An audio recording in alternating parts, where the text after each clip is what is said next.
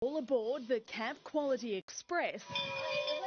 A special trip on Puffing Billy, chock-a-block with moments of laughter and fun. For families who treasure memories like this more than most can comprehend.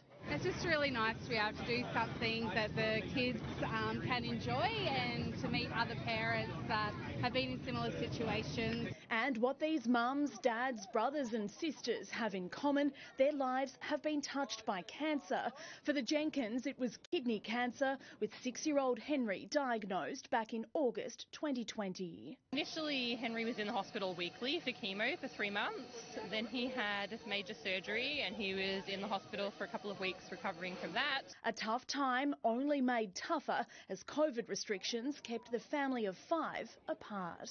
That only one parent could be at the hospital at any one time and no siblings could visit. So we spent a lot of time apart for 12 months essentially. It's an experience shared by brothers Logan and Levi Raymond, so not even a cold day was going to keep them from riding the rails.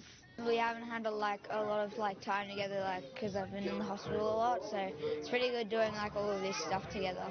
And that's exactly what Camp Quality hopes for when it organises this annual event. Today's outing extra special after 2 years of the pandemic throwing plans off track. We've had cancelled, rescheduled so many times. But now it's back to full steam ahead with happy waves and feet hanging out the windows all the way. It's fun because you don't do that on other trains.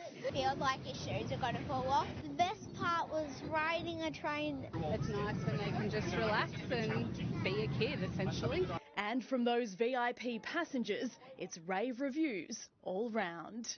It was really fun. Stephanie Anderson, 9 News.